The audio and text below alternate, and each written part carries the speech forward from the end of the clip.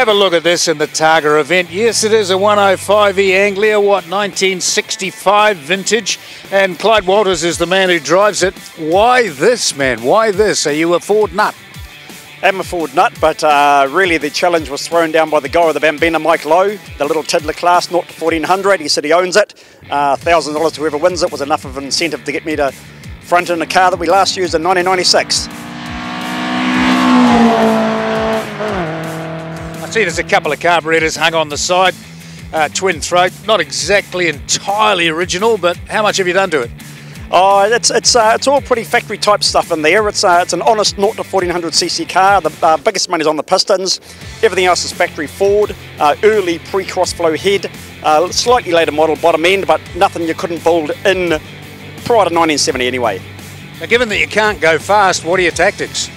Never lift your foot, never put your bear down.